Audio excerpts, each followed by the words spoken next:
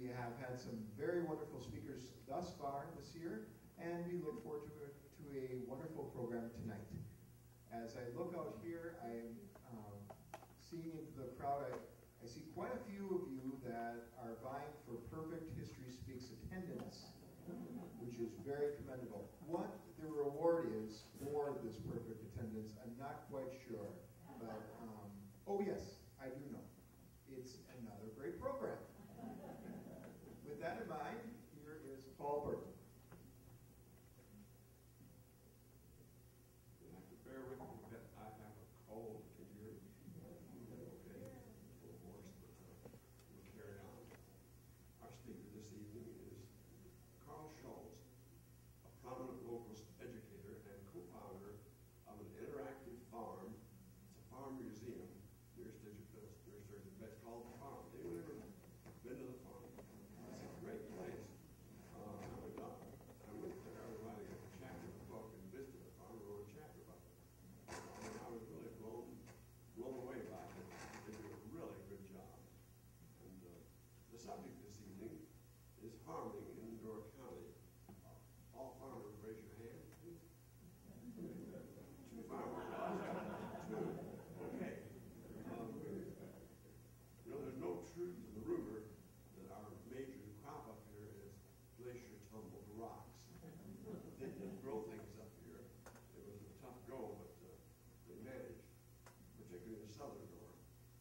Carl Schultz has lived here for 62 years, but he grew up on a farm in Ozaki County. So he's a farm boy. He went away and got educated. And when I think of people who played key roles in preserving the natural fabric of Door County, Carl is high on my list. After serving his country in World War II, he completed his college degree and taught vocational agriculture at Sebastopol School. Later, he became superintendent of the school district and worked hard to make Sebastopol one of the best rural schools in the state of Wisconsin, and he did achieve that. I know Carl is a naturalist and historian.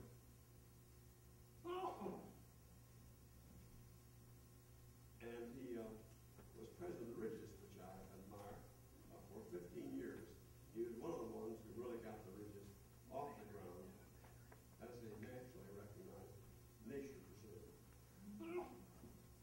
I know Carl as a naturalist and a historian, and I admire his many positive contributions to helping preserve the quality of life, of all life, not just plants and animals, but people as well. People, after all, are animals. Everyone recognizes that people are animals. Anyone who doesn't accept the fact that people are animals, raise your hand. Thank you. One guy back there is a video person, so that figures. I'm not sure whether Carl is a tree hugger, but if he is, I want to be one too. This is Carl Schultz, and we welcome him to History Speaks. Thank you very much. I certainly appreciate that. I hope I resemble those. Thank you. I have all kinds of thank yous to present. One, certainly, Paul for inviting me, and for Tia for getting everything in order here. And my wife was a photographer for the show, and Laddie Chapman was the director of the Sebastopol video system and is a audio-visual technologist. And I'd like to thank some of the, I see we even have some master gardeners here, and one of them asked how in the world this related to farming. We'll tell you in a few minutes. And I have at least one of my former students here, David Long, and his wife. David was one of my ag students, and he was a wheat specialist and traveled the country for the USDA. And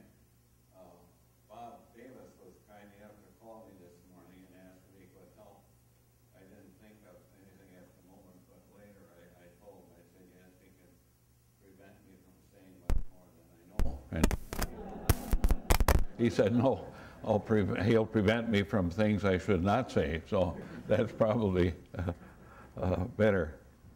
Well, thank you, everyone, for coming. I certainly appreciate it. And anybody know what period this was in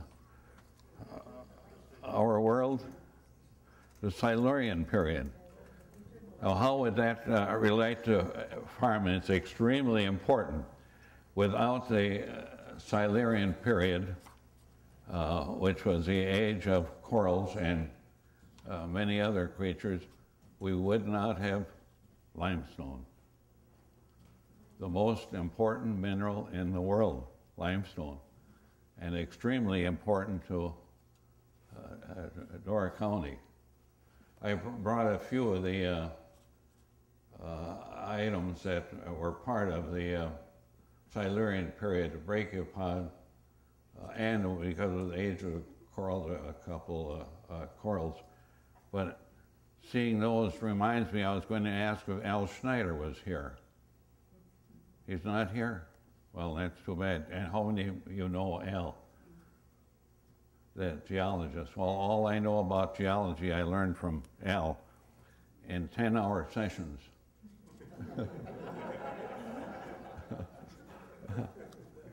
Oops, I almost forgot. Here.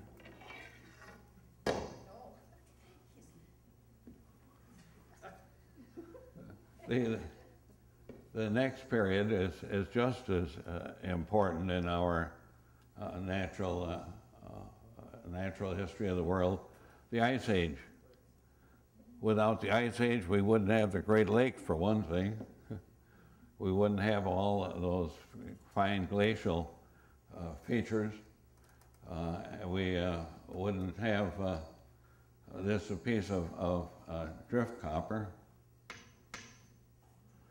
And somebody was concerned about the period, and I said that the Silurian period was 225 million years ago. I could have started with this 5 billion years ago. And we got something that's almost that old, and I thought of that when I mentioned Al Schneider. He wrote something about the official state rock. Anybody know what the official state rock is? Ruby red granite. And I should mention, too, going back to the other slide, what is the official state fossil? Who knows? Brachiopod? Pardon? Brachiopod? No, well, that's a good guess, but it isn't right. Anybody know? If somebody knows, you get a brachiopod. No one knows? Oh, gosh. Well, I'll have to keep it. The trilobite is for three, lobe is for body, and ite is for family. It's a three-lobe body, the trilobite. There's a museum in Kenosha that has a wonderful display of trilobites.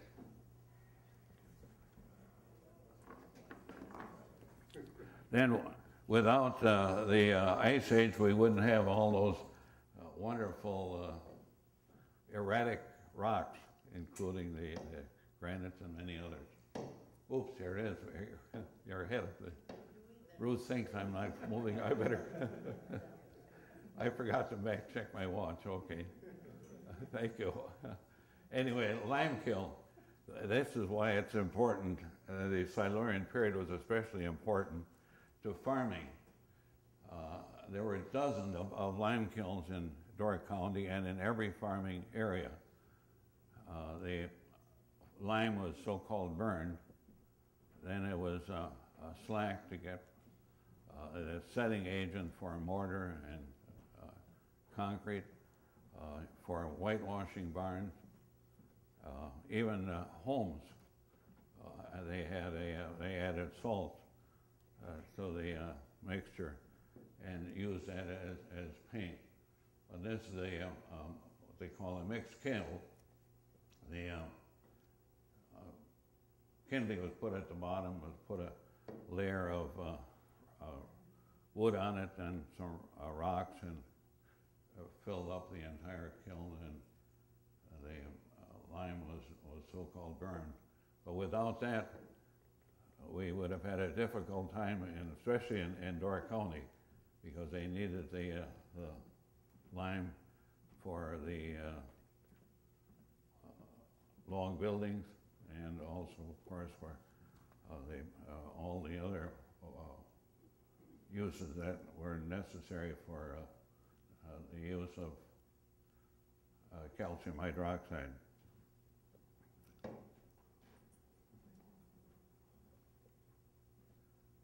This is a home of the first pioneer in Sebastopol, George Bassford. 6 people lived in that home starting in 1856. And George came to this country from the UK because the shipping companies advertised that sugar grew on trees in America. So he came to Door County and had a maple syrup operation. This happened to be one of his buckets from the 1860s. It was found under a piece of sheet metal near his sugar shack in the woods behind their building. This is the kind of spile that they used. And he didn't use this, but anybody know what this is in relation to maple syrup? An Indian macaque. And the Native Americans used these by the hundreds.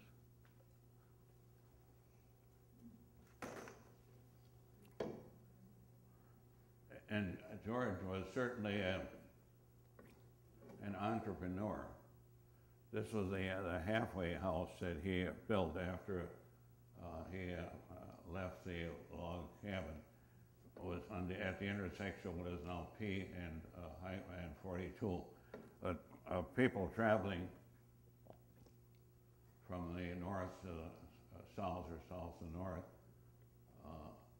stopped here, left their cattle and horses in a barn that you'll see in a minute.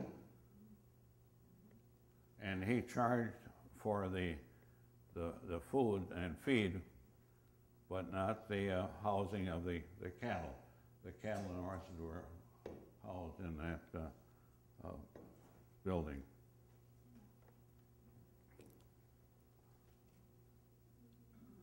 This is a shot of another real pioneer, oops, good night, Joseph Zettel.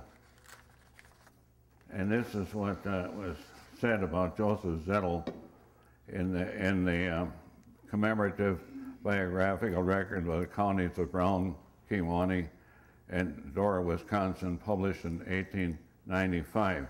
It pays tribute to Joseph Zettel. Among the men of mark in the noble army of pioneers of this section of the state, there is no name more deserving of being perpetuated in the pages of this biographical record than that of Joseph Zettel. And this was his farm in Where is it? It's at near the intersection of 57 and 42. It's the first farm on Highway 57, on the left side as you're going north. Well, that's the Zettel family. And that building, as you'll see that in a minute,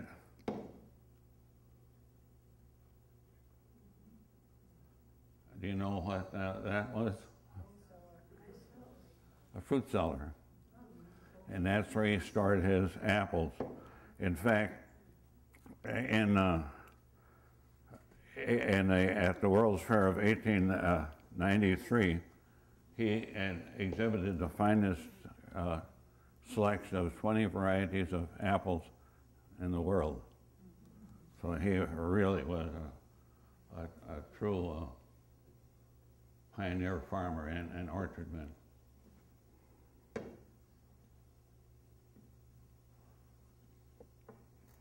There's no person who has contributed more to agriculture than any other person, or who contributed. Yes, it was Luther Burbank. The variety of zucchini type summer squash, gold rush is a good example. The miracle plant breeders have produced using the principles and procedures developed by Luther Burbank. He was truly a partner with nature in working to produce superior plant varieties. He produced 1,200 different plant varieties. And it's amazing that there were 4 contemporaries who were friends. Edison, Ford, Goodyear, and Luther Burbank were all friends. Burbank's farm was in Sevastopol, California. That's true. That's where he did all his work, and he always did all his work in a coat and tie. Who knows what? Anybody here know Greek? Know what? Greek, the Greek language. No? Well, that's too bad. Anyway, the Sevastopol on the Black Sea was founded by the Greeks many years ago. And Sevastopol is Greek for a place of glory. And I suspect that that's one reason that Luther Burbank started that farm at Sevastopol, was because it was a place of glory. There's the zucchini, and not a good example, because for some reason it's got a blight. David, what kind of blight is that? Would you know? I'm saying it right now. I didn't work with You don't know. It's not related to wheat, but anyway, it sort of collapsed. All right. Here's a real good example of a diversified pioneer farmer, the Hensel farm, that was founded in 1902. It was a dairy farm, and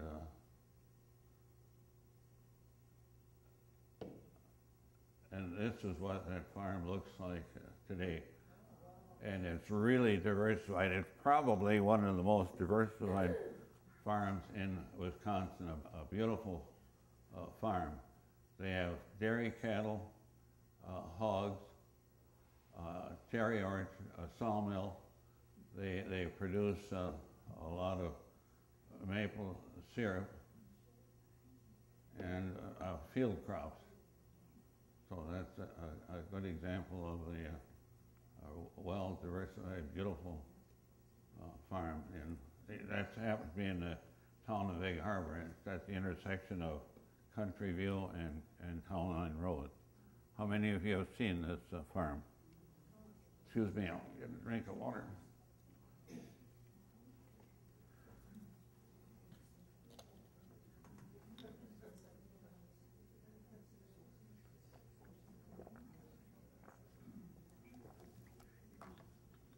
In the days that a farm like this operated, they had neighborhood bulls, and that would be moved from farm to farm. This is what they used, bull blinders. And of course they'd put a ring in the nose of the bull and use a staff and then put blinders on the bull, so the bull wouldn't be attracted to a pretty heifer.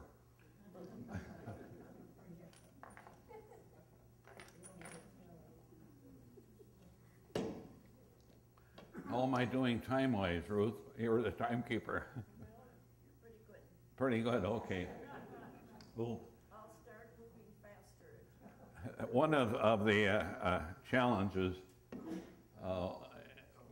for pioneers was clearing land, especially stumps.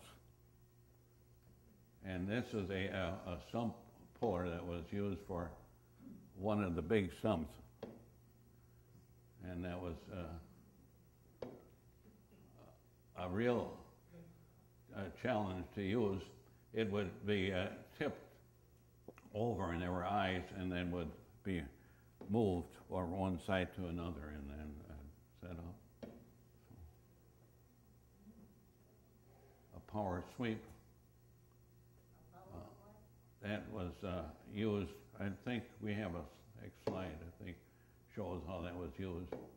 You've got a picture there. I have a picture. I thought I had one on there. We don't have one on the, well, anyway, that was, well, we won't use it. I thought we had, okay, that's. Tell them what they did it, you used it for. Pardon? What's it used for? Oh, it was used for, that was a power takeoff. The horses were attached to those arms, and then that would be either attached to a threshing machine or something else that needed power. In fact, at the Sevastopol antique powered days near Valmy, they have a fellow who brings a small power sweep with some donkeys or horses to power it. But that's how they, especially the threshing machines were used the power sweep. The Peninsula Experiment Station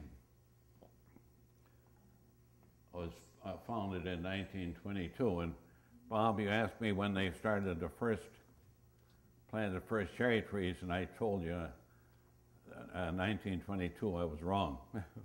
It was 1896 when they planted the first cherry trees in Door County. The Peninsula Experiment Station is also the home for the USDA genetic potato germ bank. It's the largest potato germ bank in the world. And what vegetable has the potential of eliminating hunger in the world? Anybody know?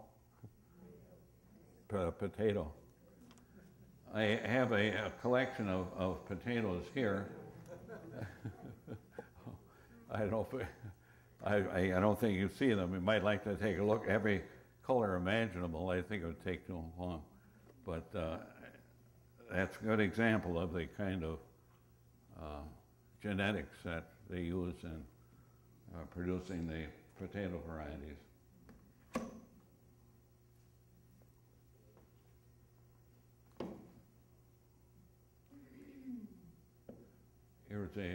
This is the plaque in front of the experiment station. It tells about the Joseph Zettel again, and the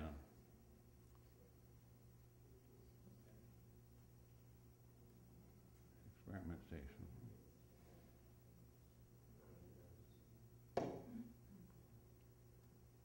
The cherry tree. This is amazing. This is the Montmorency. That was the variety that was planted in 1896. And it's still planted today. Now, in the case of most fruit and vegetable, there have been varieties that have been developed over the years, usually improved varieties. However, the Montmorency cherry is still the same cherry that we used to call them sour cherries. Now the fruit growers don't like that term. It's tart, tart cherry. But and of course, they will send almost have a record cherry crop this year. Last year was almost a total failure. But Montmorency cherry, and there are some other varieties that have been developed, and some foreign varieties. Bellin is one that Bell variety. Some have been planting those. They're a little later, but apparently they haven't been as popular as the Montmorency.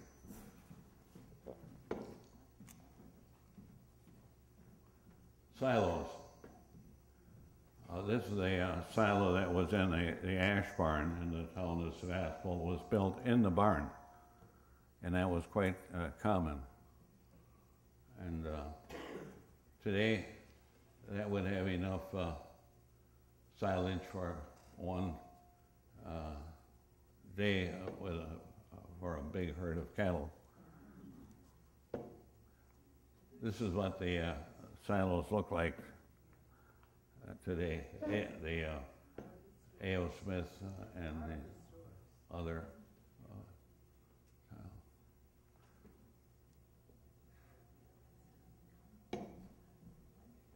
windmill. Many years ago, people ridiculed the windmill. They said that it was old-fashioned, and many of the farms today have either the windmill or at least the standard for the windmill. But of course, windmills today have again become popular as power generators. These are usually most for water? Pardon? Used for water? Yes, thank you. Windmills, their primary use was for pumping water.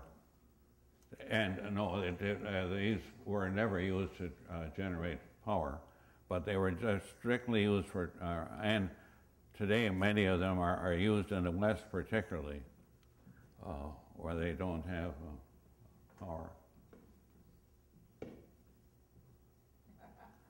The Model T Ford. The Ford dealers don't like to have me say that was the last good Ford built. But that was extremely important to agriculture. It had they used it for belt power. They jacked them up and used them for belt power, and of course used them for transportation and for as a farm truck. This happened to be a 1923 Model T. They were built. The first were built in 1908 through 1926, and in the 27 there wasn't a model, but a few were built in 1927.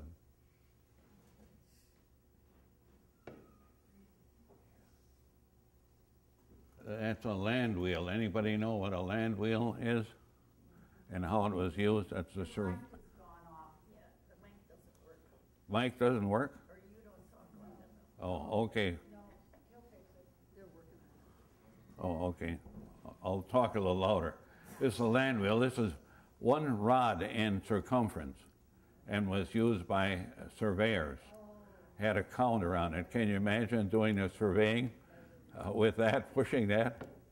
And the surveyors did a remarkable job in surveying. And another piece of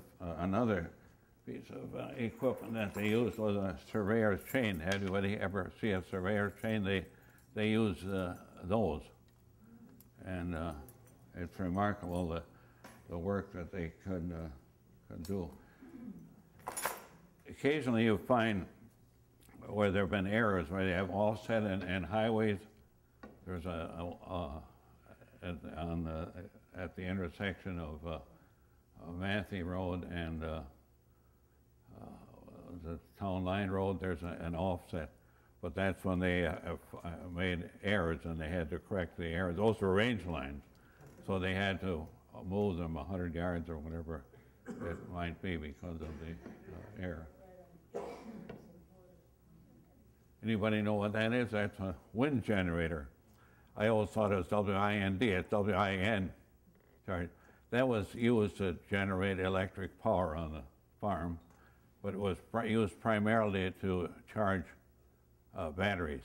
It was a 6-volt wind generator, but they're quite popular on farms of yesteryear. If they raised chickens like in this way, how much would a dozen eggs cost? But this is a good example of a clock hutch. And at the farm, that's extremely popular. Children just enjoy watching the chicks. And it's a cluck. There's a sugar shack at the farm. This is Carol, when you turn this thing, you can't hear you. okay. Thank you. What do they do in the sugar shack? This is a replica of the hundreds of sugar shacks that once existed in Wisconsin. It has an arch, a 2-firebox arch.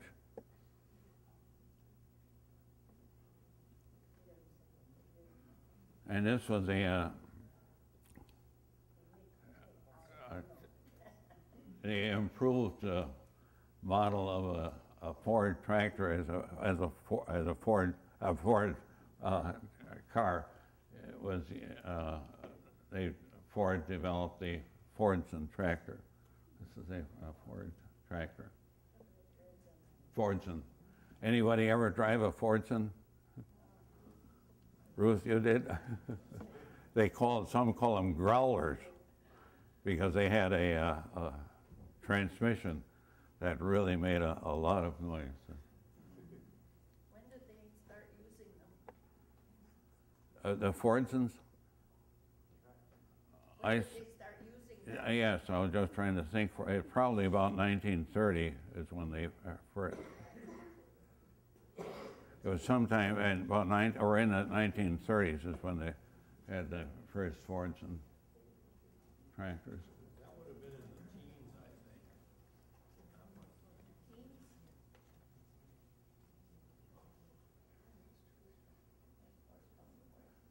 think. There's another way in which they powered their threshing machines with a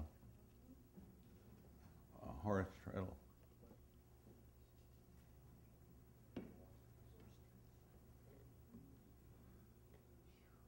Can you imagine operating a threshing machine in that way? They walked on a treadmill.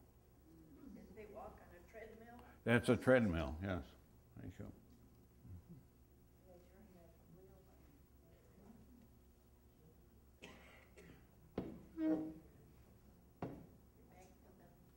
That's it. And then one thing I wanted to point out was this plant. Anybody know what it is? It's extremely important. Alfalfa. And without alfalfa, I think that milk would probably be $20 a quart, because that's a source of protein. And that's a plant of the Middle East, from Arabia. And the alfalfa is an Arabic for father of all food. And that's truly what it is. I'm certain that our farms today, especially the dairy farms, without alfalfa, would be in economic stress.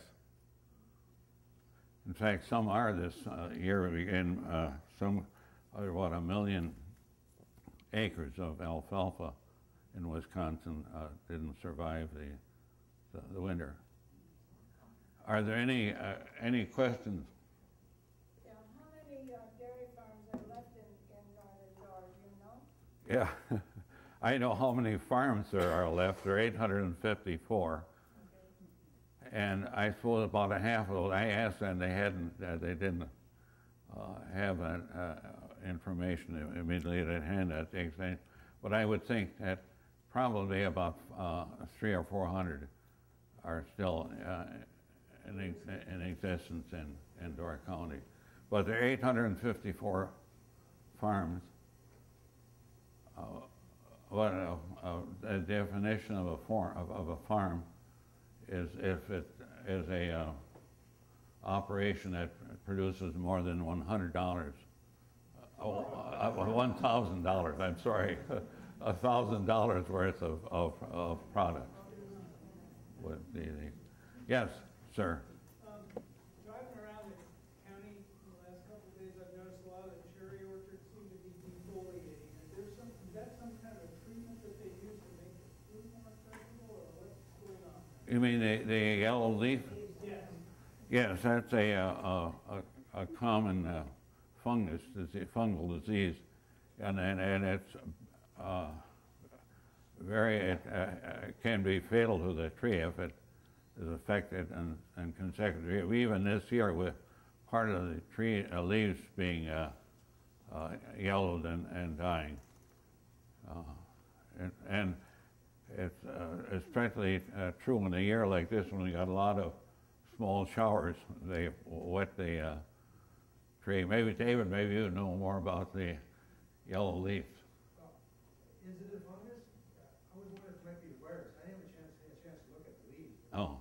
But usually yellow leaf means a virus disease. Yeah. Oh, it's a virus. I think it's a virus. Yeah, it is. You're right. It's a virus. It is not a fungus. I think it's trees that just producing so many cherries. I think they're under some extra stress there because all the cherries being produced. Yeah. I think it's taking some of the nutrition away from the Yeah. leaves. Sort of a follow-up to that, is there a lot of need for fungicides, insecticides, and so on the cherry crop in this area, or is it pretty much able to grow without? The amount of cherries? Mm-hmm. Well, they predict the crop this year to be at a little over 9 million pounds, but they said that they always try to keep the estimate down because that affects the price. If they have the price too high or the estimate too high, the price is affected. Last year there was a little over a million. They use a lot of it. Pardon? He asked if they used fungicides. Oh, I'm sorry. Or a lot of pesticides. What chemicals? Oh, pesticides, yes, they definitely, without some type of fungicide, the virus would affect the crop. In fact, it will eventually kill the tree. I think they spray about 4 or 5 times a Yeah. year. Again, I've been waiting. Yeah, I'm sorry. Yeah. They used to spray that much, and I'm sure they still spray 4 or 5 times a year. So they use a fair amount of fungicide. Yeah. Yes, you should wash them. You should wash your cherries, yes, please wash your cherries. So it's unfortunate that we have to use biocides of one kind of, but there is no alternative. And the yellow leaf would be an example. Very definitely. Yes, sir. What did the farmers put in their silos? Silage. Yeah. Yes, most of it is silage. It's either corn or grass silage, or sometimes they put in high moisture corn too. The kernel of the corn are put into the silo, but it's fermented to a degree, consumes the oxygen, and then it also turns a little on the acid side, and that preserves it. But a lot of the silos now are sausages. They're horizontal silos.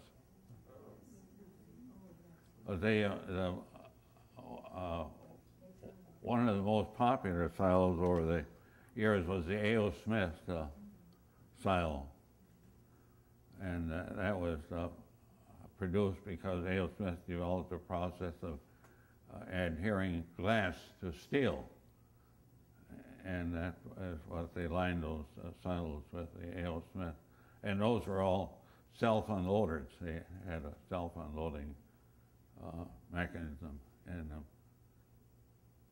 Carl, Yes. why didn't you go into farming? Yeah, it's a good question. Yeah. Well, I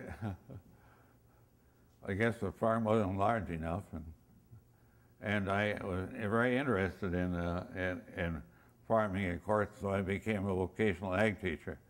Instead of farming myself, I tried to tell others how to farm. And that's very interesting. I was, in my time, was a Smith-Hughes Act. And as a vo ag teacher, I had adult and young farmer classes. Anyway, here was a 23-year-old fellow trying to tell these experienced farmers how to farm, but but I did survive.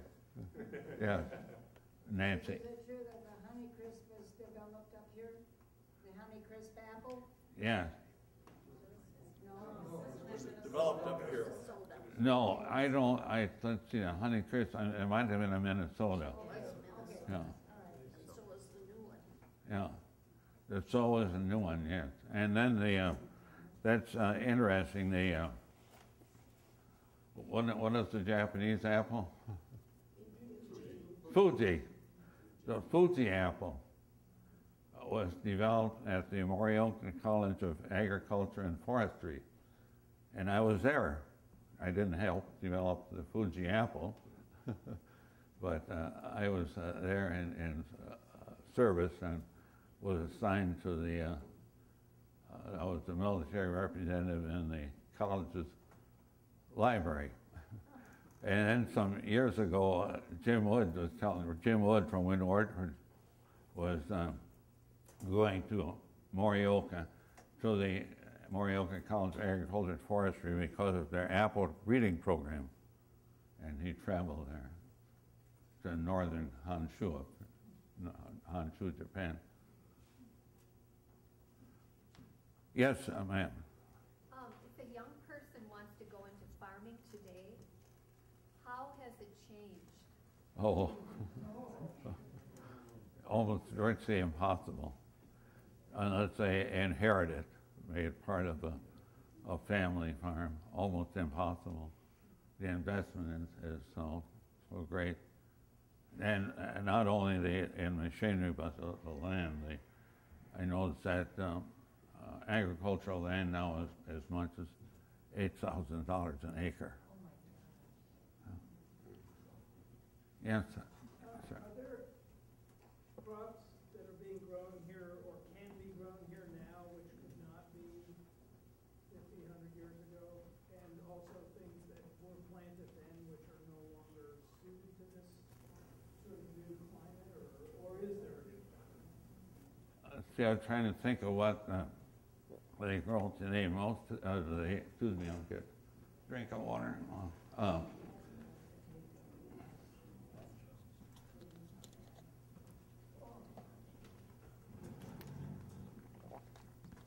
I noticed that there are some are trying to grow hops for the brewing industry, but other than that, I have planted some rape occasionally, which is, and that hasn't been very successful. They planted peas a long time ago, and now there's. Oh, yes, and peas, and I brought some peas along. During the 1800s, they raised peas. In fact, they had a pea cannery in Sturgeon Bay, but they developed some, I don't know if it was the aphids or was it a disease, David, would you know? But anyway, maybe it was a combination of things, but then the pea growing left the county, and they grew wheat. They're still growing some peas in the county. And now, right now, they're growing. I brought a whole bag of canning. Or now it used to be canning peas. Now they're freezing peas, and they're late varieties. I brought those as a treat, a good nutritional treat. Hartog was growing lima beans up there. Or some are growing. That's right. There are some. Come here. Well, it's far north as Yeah. Dover. I'm trying to think what other things. Well, George Bassford raised wheat, remember you saw that in the advocate in the 1850s? George Bassford raised wheat. Wheat, yes. Did I forget? I mention that this was a statement, excuse me, from George Bassford, very interesting. This was 150 years ago, August 9th, 1962. George Bassford of Sevastopol, who in less than 5 years has carved out of the woods a model farm in Door County. He says that he will match his crop of winter wheat against the entire state. But this was 1862, I'm sorry. But this was in the Advocate on August 11, 2012. That's George Bassford. And so he really was an entrepreneur. He had everything going. One more question. Okay, there's more wheat growing in the county right now probably than I've ever seen before. And this is because a lot of the farmers are getting out of the dairy farming, and they have to use their land for something. So one of the things they're using more is more wheat being grown. And you see more things like soybeans, which you probably didn't see 40, 50 years ago when there was more farms around.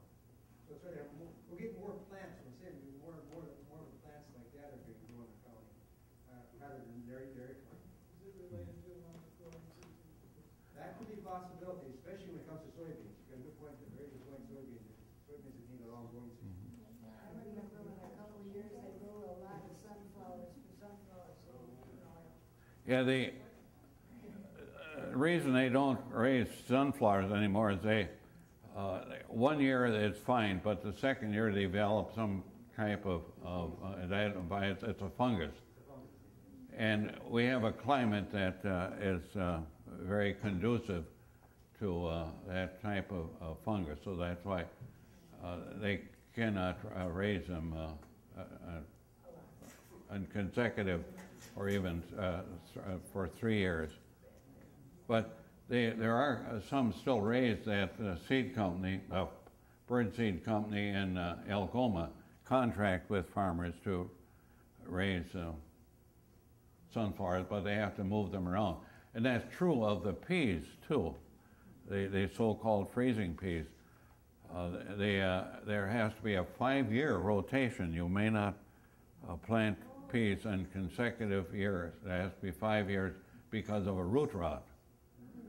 And that's why the pea growers are growing. It moves around the county and around the state to a degree. However, Door County is ideal for raising so-called freezing peas.